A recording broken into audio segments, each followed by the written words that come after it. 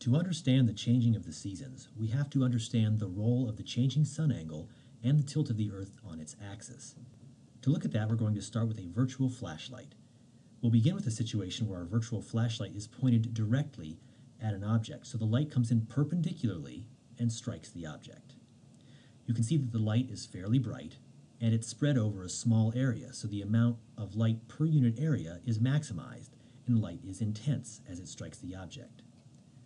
But if we change the angle of our flashlight and make the light come in at a lower angle and strike the surface, the light now gets spread out over a larger area. So the amount of light per unit area is reduced and the light is dimmer on the surface. It's not as intense. So even though the same amount of light is coming out of the flashlight, it's dimmer on the surface because of the lower angle of the light that is striking the surface. You could try that experiment at home with a real flashlight if you wanted, but in a nutshell, you've seen the reason for the change of seasons.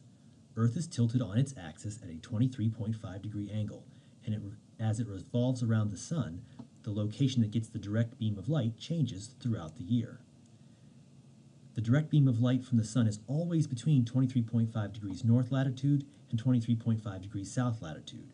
For example, the equator gets the direct beam of light twice a year, on the spring equinox and on the autumnal equinox. On the other days of the year, the direct beam is over other various locations between 23.5 degrees north and 23.5 degrees south. To better see how the changing sun angle impacts the seasons, we have an animation here of the Earth revolving around the sun, and the Earth is tilted on its axis at the 23.5 degree angle.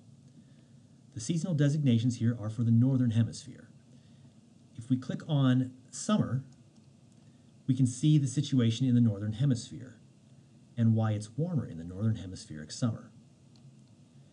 When it's summer in the northern hemisphere is tilted toward the sun, so the sun's light is striking the surface more directly, and the heating power of the sun is greater in the northern hemisphere during summer. Meanwhile, in the southern hemisphere, it's tilted away from the sun, and the sunlight is coming in at a lower angle and spreading out over a larger area.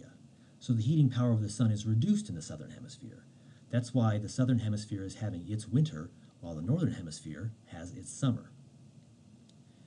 The situation during northern hemispheric winter is just the opposite. During the northern hemispheric winter, the sun angle is low in the northern hemisphere, and the light is spreading out over a larger area.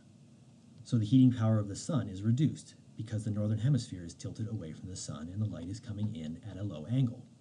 Meanwhile, the southern hemisphere is pointed more directly at the sun, so the sun is coming in more directly, and the heating power of the sun is stronger in the southern hemisphere.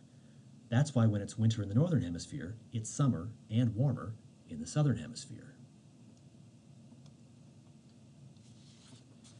Finally, in spring and fall, the tilt of the Earth's axis isn't directed toward or away from the sun, so the sun's rays strike similar latitudes at the same angle in both hemispheres, which means the radiation per unit area is the same and temperatures end up being similar. Ultimately, this setup in spring and fall gives us an idea of what would happen if the Earth was not tilted on its axis at all. We would not experience any seasonal variation as the Earth revolves around the sun.